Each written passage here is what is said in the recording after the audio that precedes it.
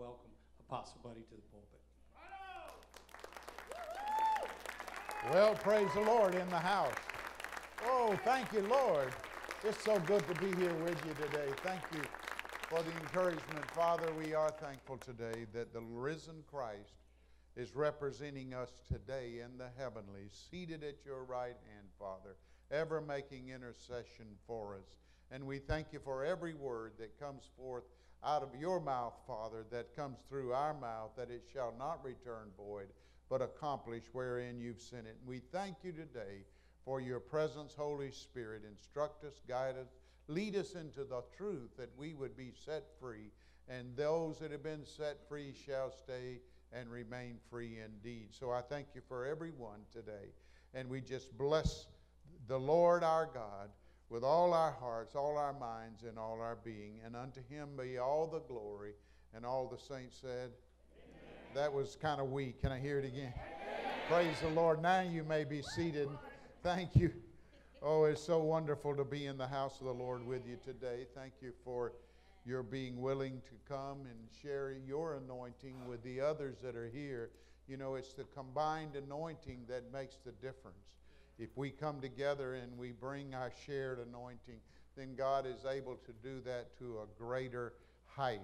I've asked Brother Don Ely just to give us a quick update on what's going on with him, and he's going to be presenting the what can I pray about for you today, a button.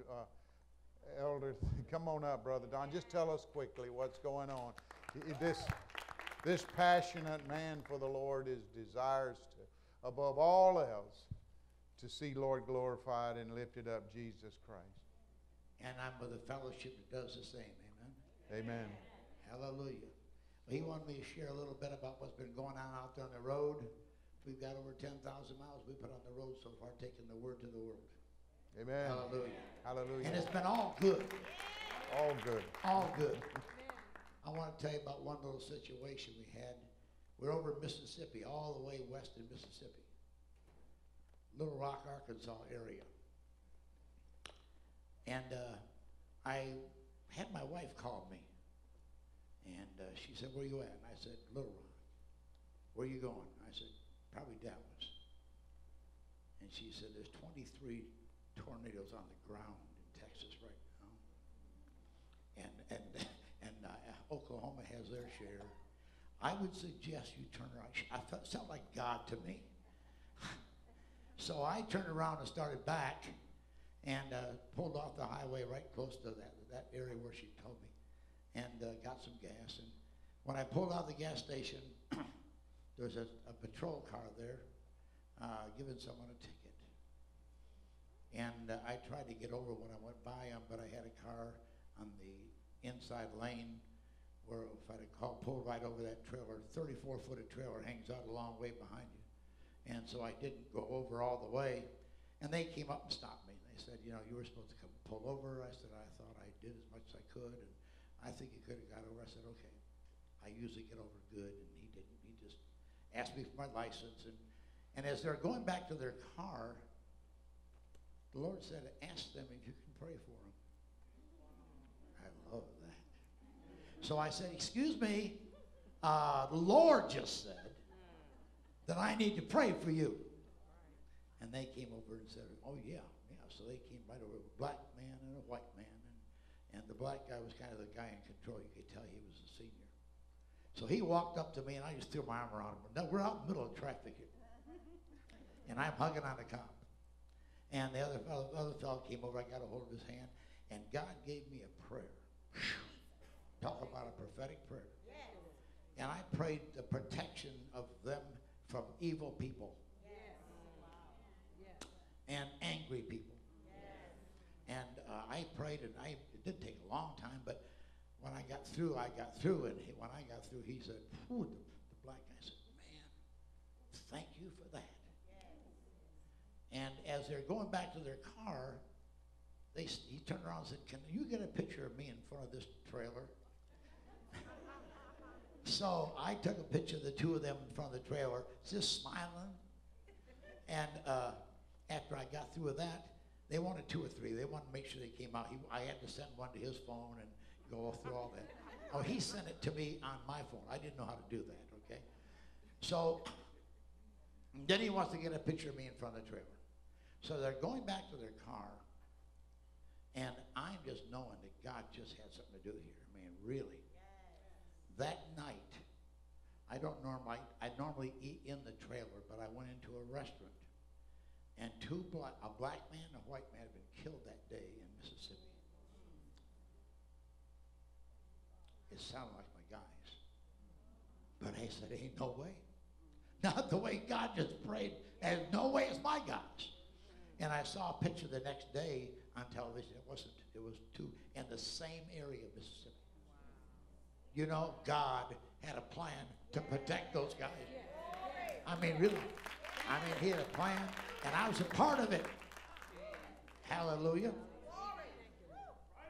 He loves people to pray. He loves people that like to pray. He'll give you an opportunity. We've got buttons out here for sale today, out in the foyer.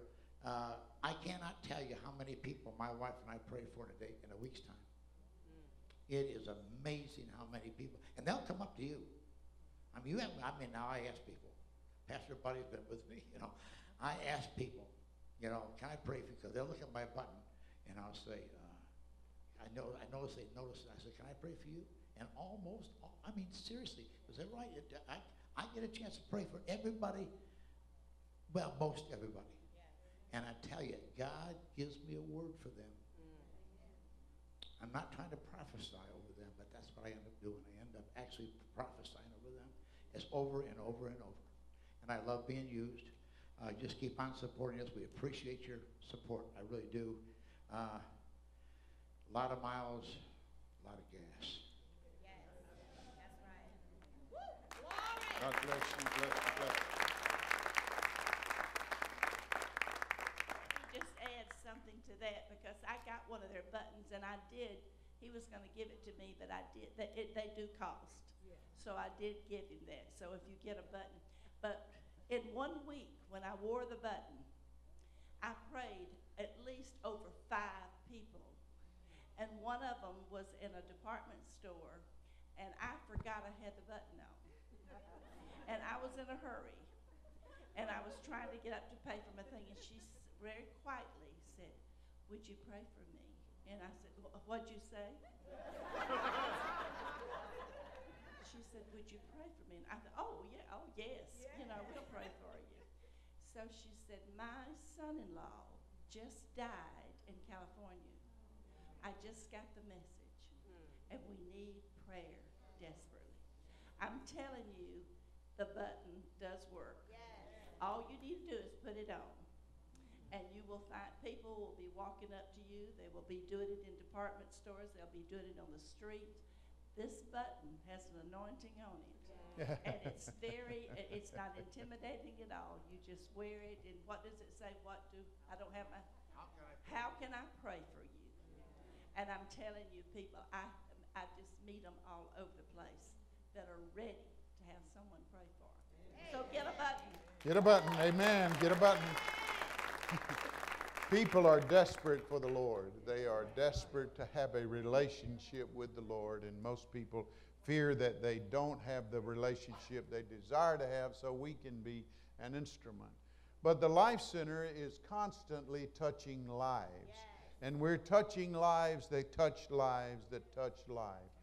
One of our purposes is to reproduce reproducers. And so like even yesterday, there was almost, a couple of hundred people here getting the advanced training in hearing the voice of the Lord and prophetic. Now those people represent many other people, and they are teaching and instructing others. So your commitment is, the Lord is using, and He's using our commitment, and He's using us to affect the lives of thousands of people.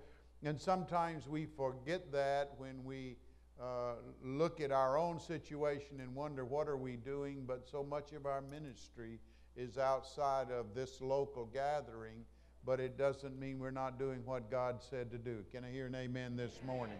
So that is going to be what I want to share with you today, is that we are touching lives, and I don't believe we've begun to reach the numbers and the extension that God intends for us to reach. I'd like to get an agreement on that. Could I get an agreement?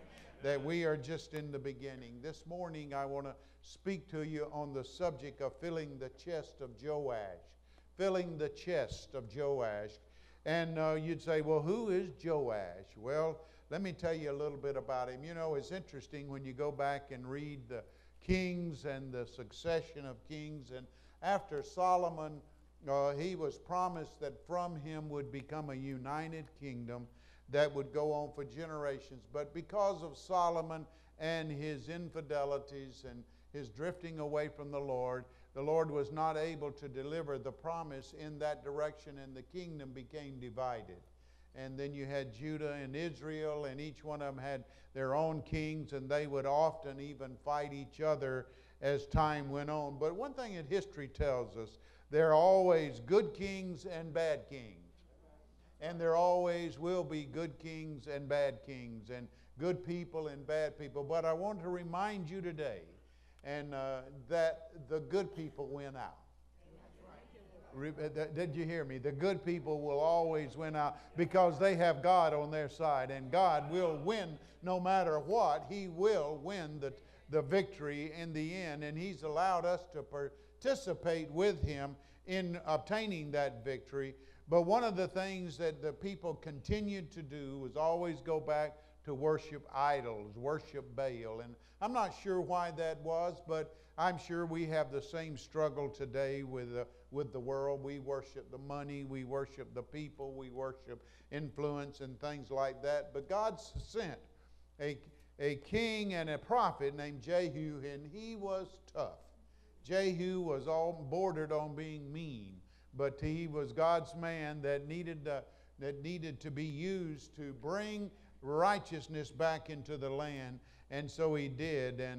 And part of that was as he was destroying Baal, and he got them all together, by the way. It was interesting as you go back and read it, and he got them all in one building, all of Baal's prophets, and he said, if there's anybody in here that worships the other God, that what we would call the God of Israel, then you need to get out of here, because this is for Baal worshipers. And though all that meant that all that were left were those that were Baal prophets and priests, and he killed them all, every one of them. I mean, down to the last person. So he did not let any unrighteousness take root. And so one of the things that came out of that was when he went through all of that killing, the mother of Azariah was the king of Judah, and he was ruling, and his mother saw when he died, she saw the opportunity, and Adaliah is her name, and Adaliah saw the opportunity to take over the kingship, so she just had all of the heirs killed. And that's amazing, because I suppose that was his mother, but maybe not his father, or vice versa. I don't know. I couldn't figure that one out. But anyway, they hid away Jehoash. He was just born, and he was a baby, and they hid him away as the only legitimate heir of the king that could rule and reign. So it was Adaliah's sister that hid him away. And so realizing that, so he became at 7 years old the ruler of Judah. He was the 8th ruling king in Judah, and he did that, and he reigned, by the way, for 40 years. So he was 47 when he was killed again by some of his own people. But those were the kind of days that they lived in. And Jehoiada was the chief priest. And he was the one that set up with Joash to be his mentor, his intercessor.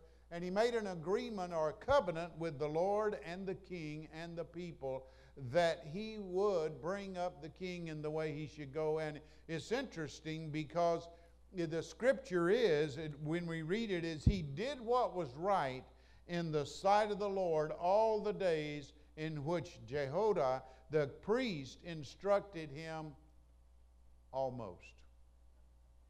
It's always that almost, isn't it? He was faithful in every way for most of his life until the chief priest died and the influence left. And then, as always happens, all the elders of Judah came in and said, you know, we think this is the way it should be done. This is the way that we think is fair. Oh, this is right. This is what's right. And listen, folks, God makes the rule book because He knows how the end is. He understands the beginning and the end, and He understands what must take place. So He began to listen to them, and after what many years until they were in conflict and chaos and overrun, and it was because he fell out at the last of that time. So that's the setting for it. But when Jehoash was king, he decided at some point that the temple was not being kept up. The way the word was, the way the money traveled was it was all brought to the priest, and they in turn were responsible to keep up the temple. But they had also the opportunity to represent the people. Well, I don't know whether there was not enough money or there was not the best use of money, but the temple was in disrepair, and so they needed to do something. And Jehoiada, he died not long after this, at 130 years old, by the way. So they were ready to keep up the temple. It had been 23 years since he had been made king. And we're going to pick up the scripture there as 2 Kings 12, starting with the 4th verse. And I want you to know that's what had happened. The king Joash says it's time to repair the temple, and here's how we're going to do it. And so Joash said to the priest, all the money of the dedicated gifts that are brought into the house of the Lord, each man's census money, each man's assessment money, and all the money that a man purposes in his heart to bring unto the house of the Lord.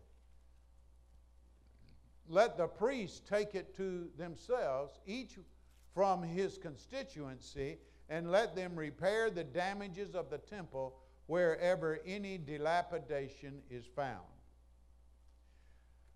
Now, see, so King Jehoash,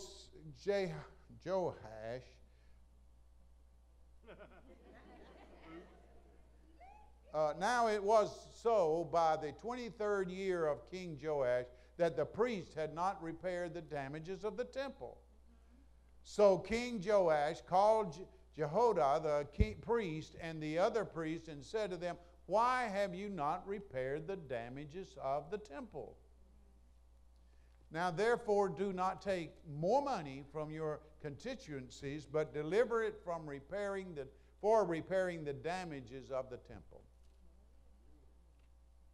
And the priest agreed that they would neither receive more money from the people nor repair the damages of the temple. Then Jehoiada, the priest, took a chest, bored a hole in its lid, and set it beside the altar on the right side as one comes into the house of the Lord. And the priest who kept the door put there all the money brought into the house of the Lord. So it was, whenever they saw that there was much money in the chest, that the king's scribe and the high priest came up and put it in bags and counted the money that was found in the house of the Lord. Then they gave the money which had been apportioned unto the hands of those who did the work, who had the oversight of the house of the Lord, and they paid it out of the carpenters and builders who worked on the house of the Lord. And to masons and stone cutters, and for buying timber and hew stone to repair the damages of the house of the Lord, and for all that it was paid out to repair the temple. And however there were not made for the house of the Lord basins of silver, trimmers, sprinkling bowls, trumpets, any articles of gold or articles of silver from the money brought into the house of the Lord. But they gave that to the workmen, and they repaired the house of the Lord with it. So that was how Joash took a chest and bored a hole in it and put it by the altar right outside of the worship place. And there the people voluntarily put their money into it, and there was so much money came in that they had to empty it every day, and there was more than enough money that they would repair the temple and bring it back to its place. Now, the first thing I want to talk about is time and timing. There's time and then there's timing. We know that there are two ways that we talk about it, chronos and kairos. And the chronos and kairos are two different things. Chronos has to do with the chronological way that we measure time.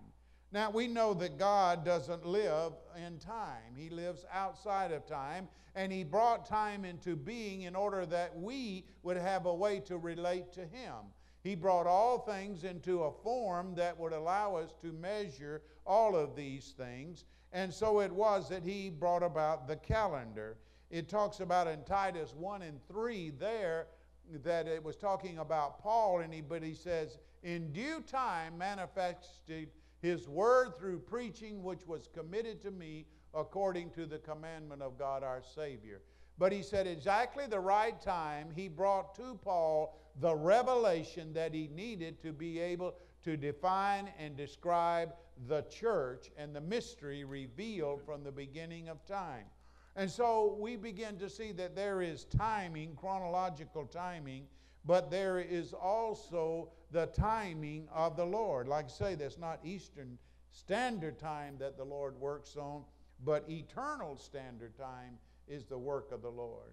And if you look at your own life, as I have often in mine, I look back and I see how God had been preparing me for certain things in my life that at the time I couldn't understand it, but there was a time coming in that kairos time when it was the time for opportunity to be presented. And when we're not ready for opportunity, we may miss the opportunity. It's the same word that's used when an arrow is being shot. It's at exactly the right time that you release the arrow to be sure you hit the target. That's kairos time, to be sure when opportunity comes to us as a body of believers, as the body of Christ, or in your own life individually, if you're not sensitive to the leadership of the Holy Spirit and learn to hear the voice of the Lord, you may miss your kairos time. Now, how many in here want to be on time with the Lord, on your kairos time? You want to have your ears sensitive to the voice of the Lord, your heart tender to His presence, and your mind sensitive to He's first in my life, and if I look to Him for all things first, then all of these other things shall be added unto me. But how many of you know sometimes the other things get in the way of hearing those opportune times? We have a heart that's ready for God. We love God, but we're not sensitive to His timing, and we look back, and opportunity, kairos, means it's a picture of a man that's running fast, so fast that his hair is blowing behind him as he runs, and we have to reach out and catch him. Get that moment that comes. And God sometimes, He goes on. He gives us an opportunity. And if we miss it, that doesn't mean He's mad at us. It just means, sorry, I'll find somebody else down the road who's ready to serve me. And we get so, when I look at the end of every day, I always come back to that same conclusion. Lord, I just want what You can do, not what I can do. What You do it so much better. What you do it in the fullness. What you do lasts. What I seem to do doesn't seem to last that long. Come on, some of you know what I'm talking about. Now, you come on, hear what the Lord is saying this morning. So that is what was happening there. It was a time when the opportunity was there, and it was time for revival to come about. In Mark 13:33, that's where they were questioning Jesus. What time are you coming back? And He said, take heed, watch and pray, for you do not know when the time is. Watch and pray. Watch. Be conscious. I'm talking about spiritually. Be conscious. Most of us know when we're in the groove. Most of us know when we're in the spiritual zone. And sometimes, even when we're in the zone, we don't listen very well. We have a stubbornness about ourselves, you know, and a questioning, God, I wonder if this is you. And if this is you, why would you want to do it that way? I think I'll just wait and see. And there goes Cairo. Just went by. So you begin to see that there is a key time that God is calling us. And so it was with Jehoash. After 23 years, suddenly he just didn't wake up one morning and say, what are they doing with all that money? He started looking around and saying, wait a minute, there's a greater glory ahead of us. Because you see, following this, there was revival. The revival came, the work was done, the temple was restored, and revival came. But what happened was they fell back into their old ways and didn't keep building on the new that was there. So we began to see that there is opportunity, but we have to wait for it. I hear people all the time tell me, well, I'm just waiting for the Lord to tell me what He wants to do. And I've been thinking about that. If God told you that He wanted you to be a surgeon, you wouldn't sit around and wait till He equipped you. If He did, I'm not coming to see you. I'll just get you to lay hands on me. But once the Lord gives you a moment, a word, an opportunity, go to work on it at some level right then. Don't wait until I just hoping God opens the door and it all falls out. You got to start with where you are with what you had. He said, Moses, what's in your hand? Use what's in your hand right now. Wherever you are, if He gives you a word of the Lord, start preparing yourself to be fulfilled. That's what it takes. The fulfillment of the word takes taking. We know that the Lord gives His word in seed form, and we have to plant that seed. So when you plant that seed, you start right then, and you say, okay, if the Lord's called me to travel the earth, and He's called me to do this, I better start learning how to speak. Maybe I have to go talk to my mirror. Maybe I'll talk to my family until they're tired of hearing me. It's kind of like when I was growing up, my sister took piano lessons. I thought I was going to go crazy listening to those, running those same scales over and over and over again. She never played for an audience, thank goodness, until she did. And then she did one day, and then she began to see, wait a minute, had I not practiced, I would not have been ready. If God's called you to go around the earth, better get your passport, better get your faith extended, better get started on the things that prepare you for the things that God's called you to do. Don't just wait till God opens a miracle door. Get started. Somebody hearing me this morning, I know there's somebody hearing me today.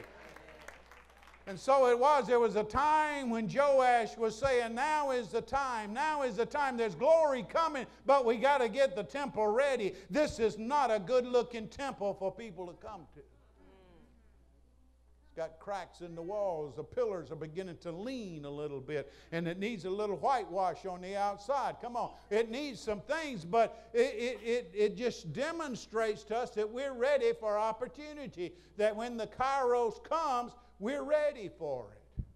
And that's what he knew. And it says that there is a time coming.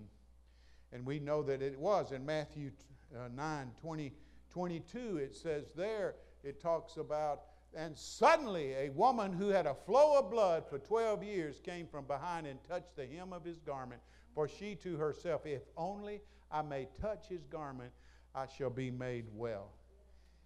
But she knew she had a word. I know that if I touch his garment, I've heard the Lord say if I touch his garment, I know that what I've got to do, but he's over there, and between him and me is a whole lot of resistance.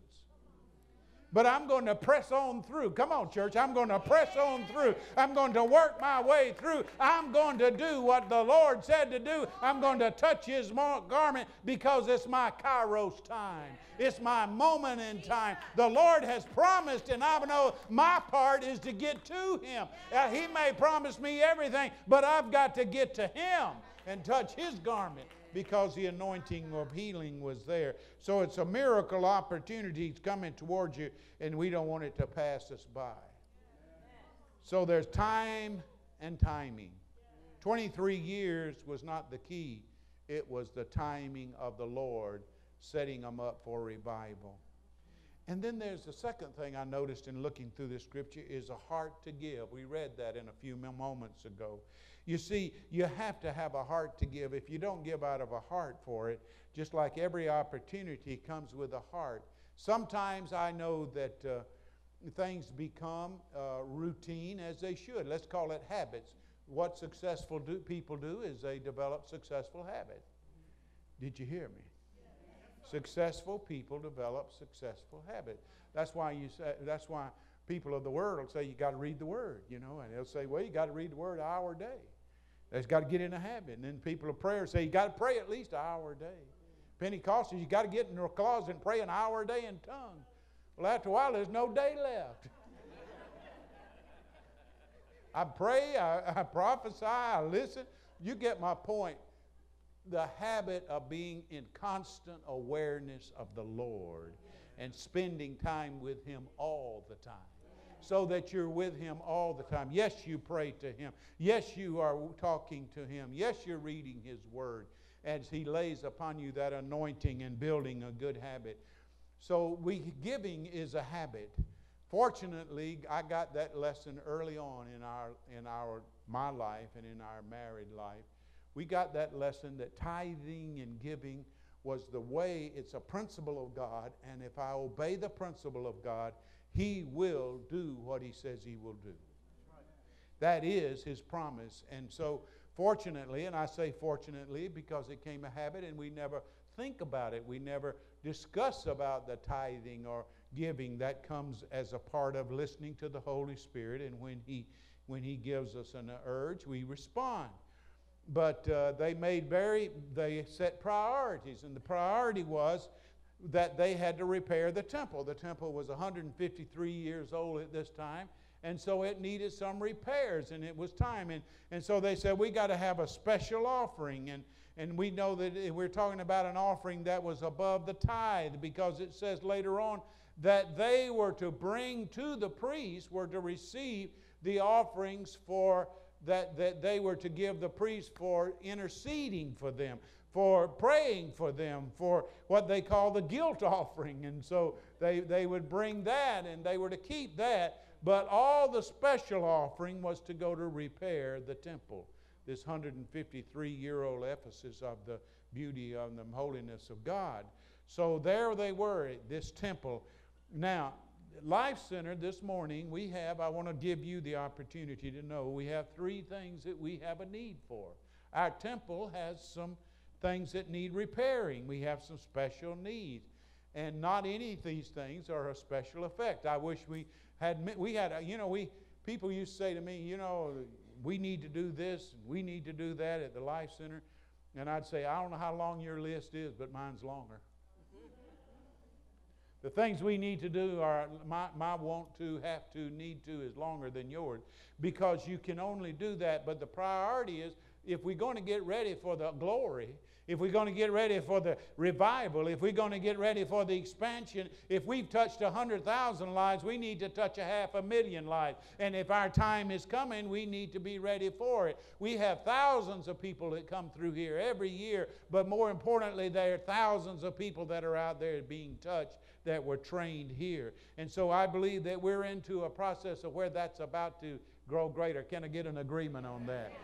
And that's important because you're a part of it, and we're all a part. We're a body of believers. And the three things that must happen, and we'll talk about it, is, you know what? We got a roof that just won't be repaired anymore. We've repaired it, and now we got to have a new roof. Say new roof. You didn't answer. Say new roof. New roof. Thank you. We got to have a new roof. Not an old patched roof, but a new roof. Isn't that great? I mean, that means for the next generation, hopefully they won't have to have another new roof. That new roof will satisfy us for this rest of this time. We've got to have also some more air conditioning. Amen. Amen. I heard that. I heard amen. We're kind of spoiled. We like air conditioning, I brought back seeing the fan, with the fan this morning, both of them going. I went to my sister's funeral this week. Thank y'all so much for your cards and emails and texts and all that. Thank you so much. And I did the eulogy at the funeral and was honored to do so. And it was hot, like South Georgia can be. And it was humid. And so when we got to the gravesite, they all passed out their fans. And all of them had the funeral home on them. And on the other side, the same picture since 1888 when they were founded. They still got that same picture of Jesus in the Garden of Gethsemane. You've seen it on the rock right there where he's praying. And I'm thinking maybe we ought to just take a load of these back to the Life Center. And we wouldn't need an air conditioning. We can all fan at the funeral fans. We could keep them going. And Dr. Mary says no more funeral fans, you know. But we want air conditioning, right? And so we're going to need some air conditioning, a lot more. We've had this same air conditioning system now since 1996. And so now it's time. And the third thing that we need to get ourselves in order is we need our parking lot recovered. I mean, it's one thing that we like. If we don't, we're going to have to mow the grass in the parking lot.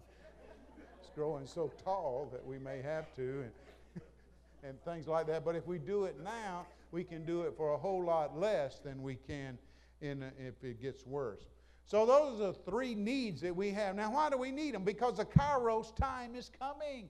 We have to get that in our hearts of heart. It's not just to repair for the future and stop the leak. It's for preparing for what God's about to bring to us. And He's about to do that. I believe that. Yes. Amen. You believe it? Say amen. Amen. Okay, the third thing is a sacrifice for success. It begins in the heart. The people had to make a sacrifice. They brought so much to the Jehoash's ark, his mantle place, is that they had so much overflowing that they were able to buy the serving trays, the silver serving trays, and all of the things that they needed that were not part of the essentials of putting the temple back together. So if we have an abundance, we have more than enough places that we can put it. Now let me say this, while saying this, that I want to commend our staff and Elder Blake and his team and for what they've done to help prepare us for these workers. We have worked and worked and worked and got multiple bids and talked to multiple contractors, and every one of them's got their own idea. And y'all all know how that works. Everybody's got the way it should be. And we've had everything from all over as you can imagine, all over the place in terms of prices and bids. But we've also looked beyond the price to the integrity of the person doing the work. That's right. The integrity is as important as the price, because if you're left halfway and you got to spend the money to clean up, you're going to spend double. So we feel that we have people who have a reputation and a track record of being able to do it. And we've got some excellent, excellent prices. So we're thankful for that. And while the prices are where they are, if a building boom comes, I'll promise you the prices will go up. They always do. And that was the thing that it caused us to build this building when we did. When they announced that the Olympics were coming to Atlanta, we knew that meant that prices were going to go up, and they went up almost 40%.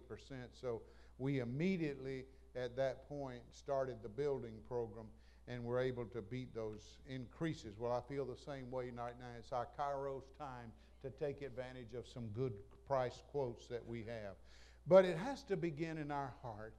And, there are many things that God does when He calls people to give. It teaches us, first of all, let me say God's serious about giving. God so loved the world, what? He gave, and He gives, and He gives, and He gives.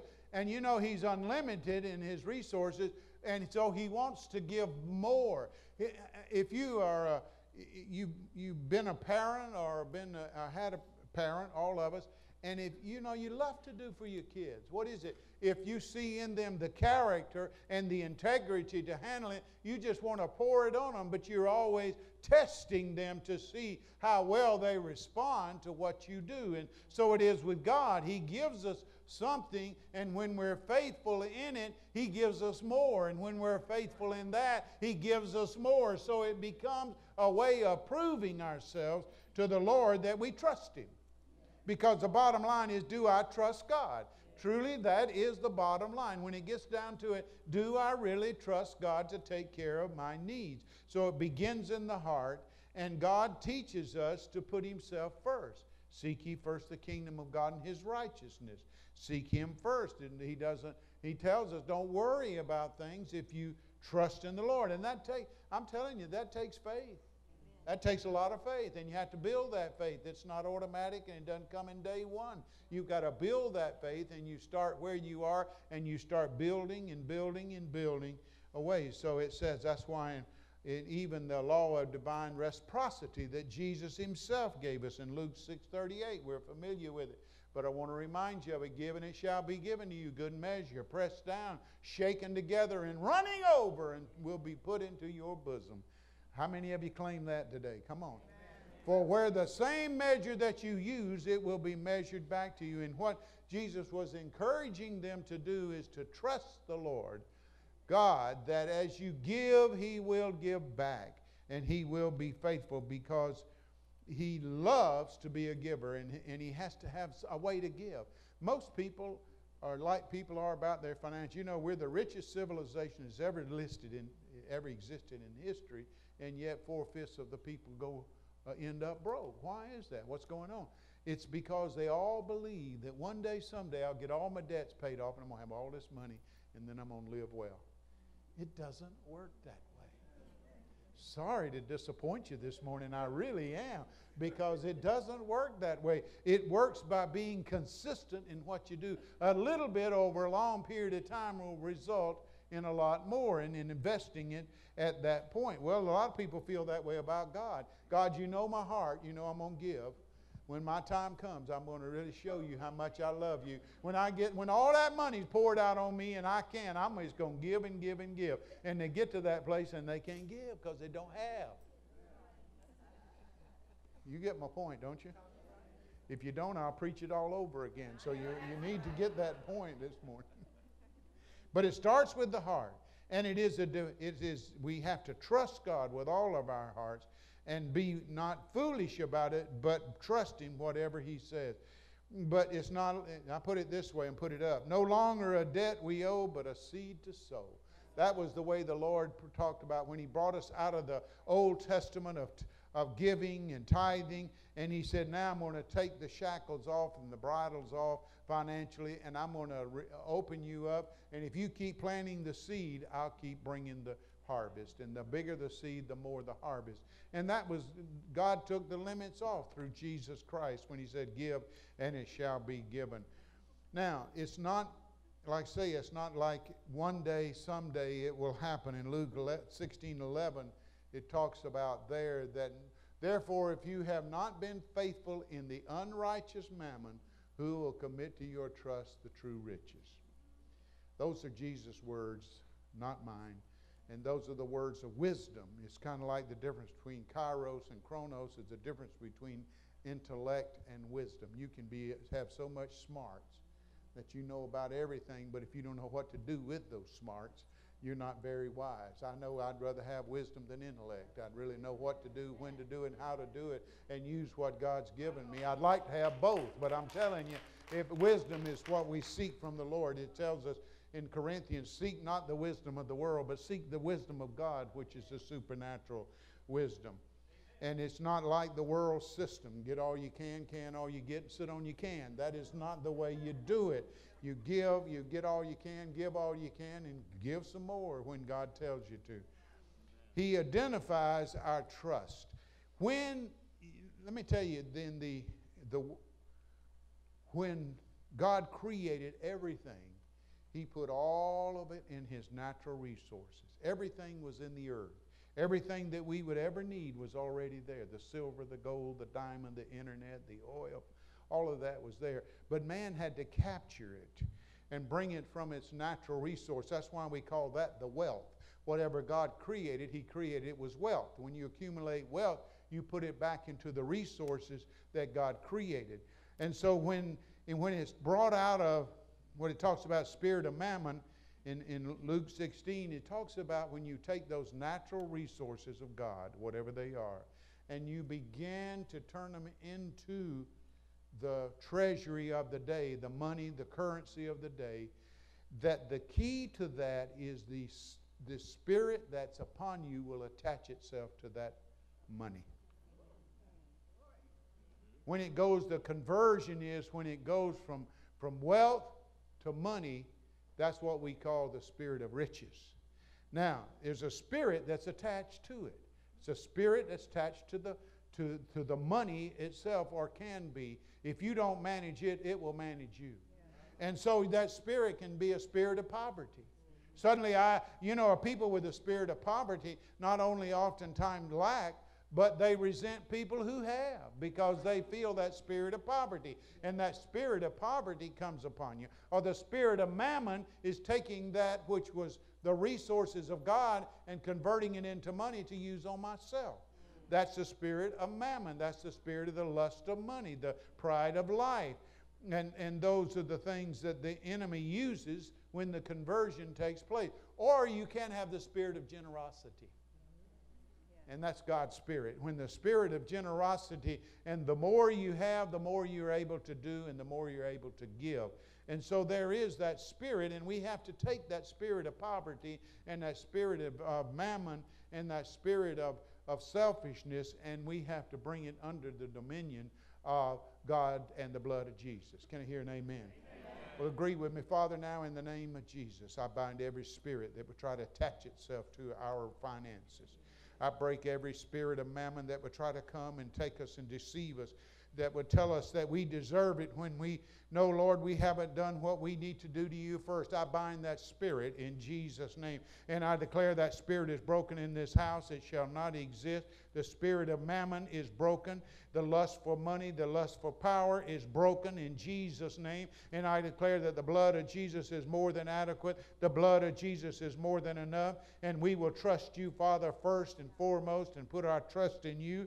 And we thank you, Lord, today that the spirit of mammon must come under our authority, because you've given us that authority. And Father, in the name of Jesus, we break that spirit poverty, that spirit of mammon, but also that spirit of poverty where we are, Father, afraid because of whatever reason. We're afraid to trust you in all areas of our life. We can trust you for our healing. We can trust you for our future, but we cannot trust you with our money. So, Father, forgive us where we've done that. Bind that spirit right now of poverty. Let it be broken over us right now. We break it in the name of Jesus.